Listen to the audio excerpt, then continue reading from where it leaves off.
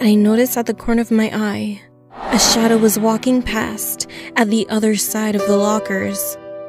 I looked and said, "Is anybody here?" There was no answer. All of a sudden, the light that was illuminating in the back started to blink. I don't know where my courage came from, but I decided to open the last curtain in the back. And when I did, there was nothing.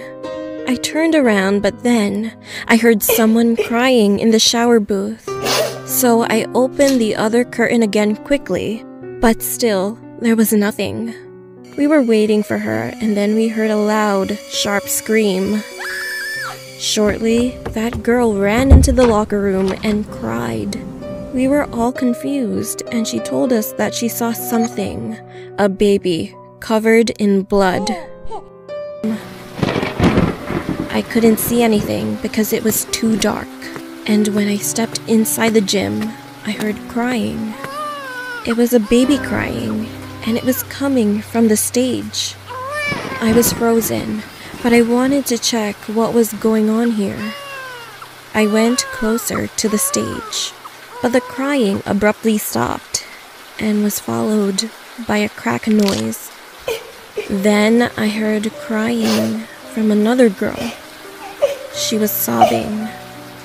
All of a sudden, the lights were on. My teacher grabbed me and asked if I was okay. I told her that I heard something but didn't see anything. She looked at me calmly and said, "I know what you're talking about. You're lucky that you didn't see anything." Then she said when she was working late one day, she saw a body floating in the swimming pool which is close to the gym.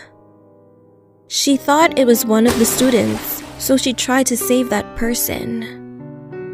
When I tried to get to her, it was completely gone, she said. And then she told me there was the ghost of the girl who drowned a few years back. This girl was pregnant and she gave birth in the shower booth. She didn't want it, so she killed the baby by breaking its neck. Later on, she regretted what she did, so she drowned herself in the swimming pool. When I heard the whole story from my teacher, I felt a little bit sad. But I'm still wondering what was the shadow I saw in the locker room. And sometimes it still gives me goosebumps when I think about it, especially the crying of the baby and the bone-cracking noise. If the gym teacher did not come along, would I have seen that ghost of a girl holding the baby?